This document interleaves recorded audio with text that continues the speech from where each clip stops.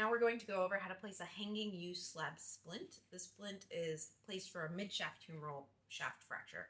I'm going to go over a few tips about how to do it as a closed loop so that the splint doesn't fall off the patient once you place it.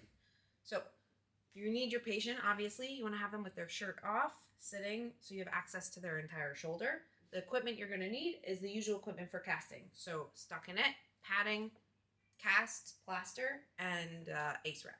So you start with your stockinette. You want to place on the patient a stockinette, and you want to cut here a sliver so that it can go over the shoulder.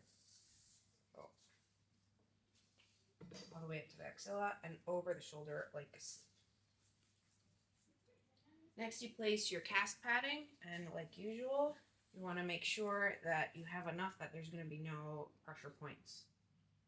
So start about halfway down the forearm, because the slab is going to go over the elbow.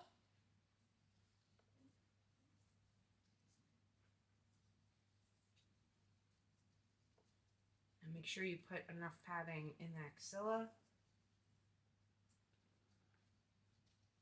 And a few extra pieces up on the shoulder.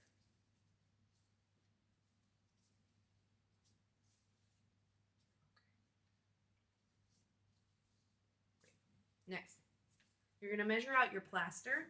The splint is going to go from up here over the shoulder, wrap around the elbow, and come underneath toward the axilla. You want it to extend to about 4 fingers breadth under the axilla. So what you do is you hold the patient's arm 90 degrees flexion at the elbow and kind of anatomical position at the shoulder.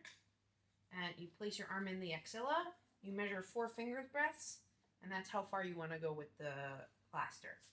And then you measure your plaster from here until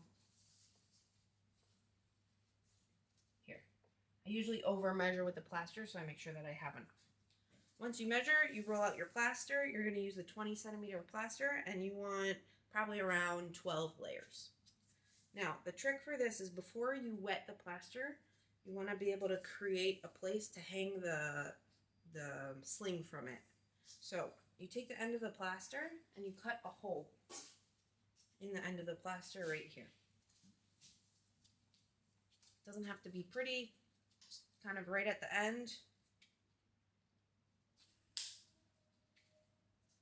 Okay.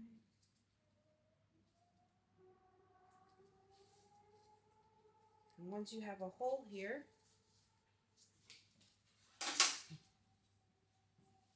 you're going to take a piece of stockinette. And again, you want to over measure just so you have enough, and you can always cut it later.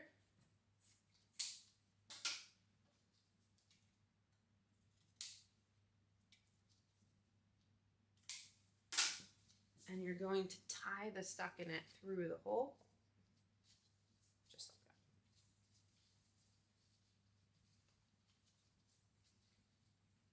Nice and tight. So now you have your plaster attached to what's going to be your sling.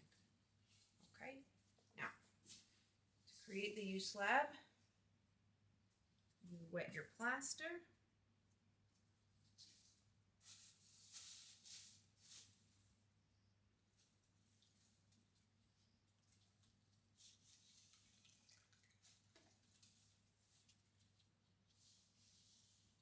Make sure it's nice and smooth, just like with every splint you do.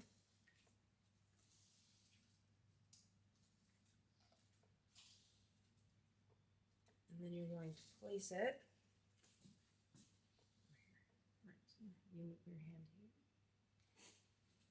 Place it on the shoulder up here. Okay, and it goes down on the outside of the arm around the elbow and up here. And that's perfect. So you want to wrap it up here. I'm going to have you hold here. And make sure it holds the elbow at that 90 degree flexion. And here what you can do if you need to is a little bit of molding. Usually these mid-shaft fractures can be pretty angulated, but they reduce very easily. So you just hold it here and you want it to hold the fracture like this. The pressure point on the U-Slab is it's holding the elbow at 90 degrees flexion and it's holding the shoulder up here, and you want it to be, like I said, in anatomical position, so a little bit closer to the body as it dries. That's good. Now,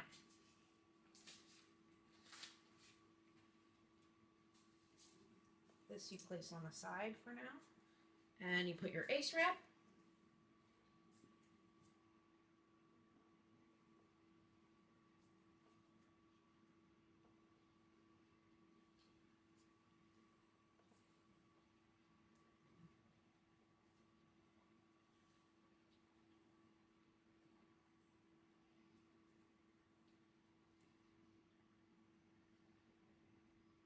Go as far up to the axilla as you can.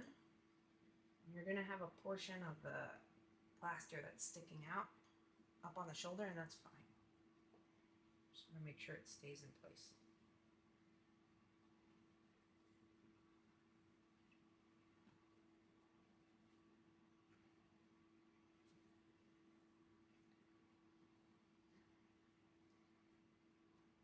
Always make sure you have enough analgesia for patients when you're doing these splints, because it can be pretty painful to manipulate the fracture, but once you have the splint in place, they should feel a lot better. Now, once you have this U-Slab on, you see that having the splint, what it's going to do is it's going to hold the splint in place. Instead of it sliding down over the next few days, what you do is you bring this section around and you tie it to the arm here. And what that does is it creates a closed loop for the splint, so that when the patient is walking around, gets up, the splint isn't going to slide off their arm. And as the weight of the arm goes down, it does self-reduction of the fracture. So the weight of the arm hangs down, it pulls here, and that pulls their humerus into place. Okay? And that's it. That's your hanging U-Slab.